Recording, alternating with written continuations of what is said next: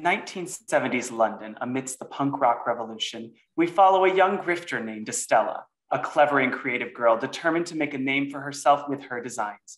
She befriends a pair of young thieves who appreciate her appetite for mischief, and together they are able to build a life for themselves on the London streets.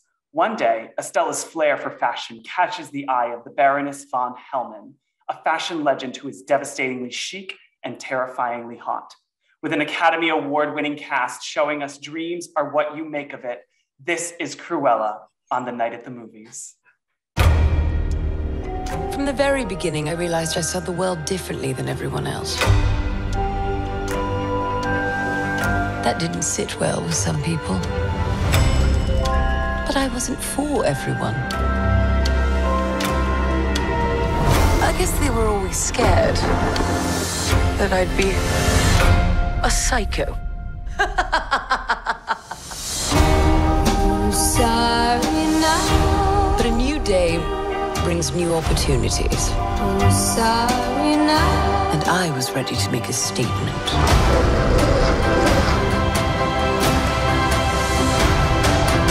How does the saying go?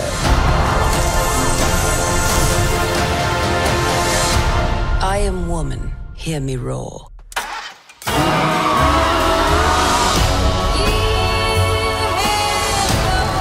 I'm just getting started, darling.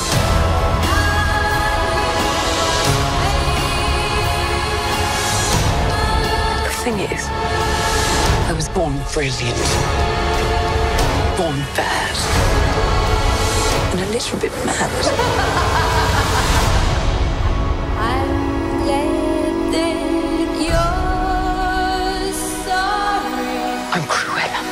No. Alrighty, looks like I get to lead this one. Only reason for that is because you want to talk about this movie. I do, but I don't want to share my thoughts first. We'll give a little sneaky peeky, and instead we're going to give it over to Chris. What did you think of this? Emma Stone, please stop acting in Disney movies.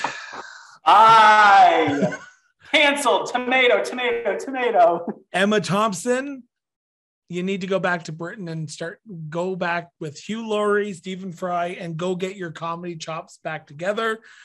I did not like this movie. I watched this movie after Michael told me to watch it, and I was not a fan. I'm not a fan of Emma Stone. I did not like her in La La Land. I have liked her in one movie and only one movie, and that is Easy A. And since then, I felt she was going to be the next Annie Hathaway, but Emma Stone has gotten into a rut of playing the same predictable characters. And to me, Cruella was not the role for her. I don't know who should have been the person, but it should not have been Emma Stone. I know I am in the very fringe minority when I talk about this, but I was not impressed by this movie. And I know a lot of people are saying it's great. She should have been nominated. She was nominated for the Golden Globes. I don't think so. I don't know what to say. And I know they're making a sequel, and dear God, I will have to watch that because we'll probably have to do a review on it. But sure will. Overall, the best part of the movie, and this is not to be rude or anything, was the costumes. Well, yes, costumes, makeup, done. Give it to me. No, understandable, but I just overall, I did not like any of the acting. I'm an Emma Thomas fan. I love Emma. She's done great movies. I just did not find this was a strong movie for her to show her range.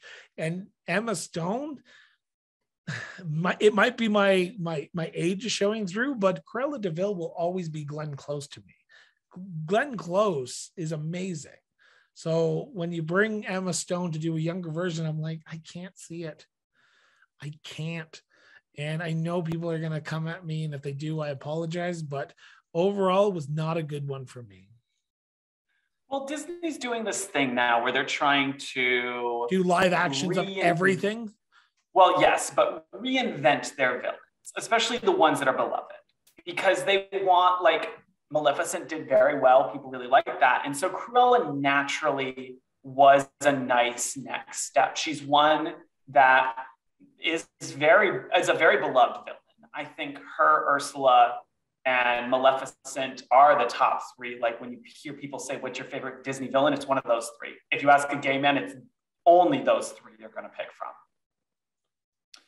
Apparently not Chris, from the way he just rolled his eyes and scoffed at me. So I will be the first to admit I'm not a 101 Dalmatians fan. I've never been a fan of that. I'm not either. I'm a Cruella fan. But I watched the original Glenn Close 101 Dalmatians, and I liked it because one of my favorite actors are in the movie. And this was just not it for me. I love the costumes for this. I view this more so as like we are in a separate universe, because she is not so I'm making coats out of Dalmatians and Yeah. Like that's not the journey we're on with this Cruella. I am going to live in a universe where this is an alternate reality where Cruella is an anti-hero, which normally I hate anti-heroes, but this one I think I really enjoyed. She was neither good nor bad. The fashion was fabulous. The makeup was really good. I enjoyed the story. I thought it was a good movie. It was not trying to be Oscar winning. They knew they were going to pick up a nomination for costumes because the clothes were stunning. But other than that, it didn't need to try that hard.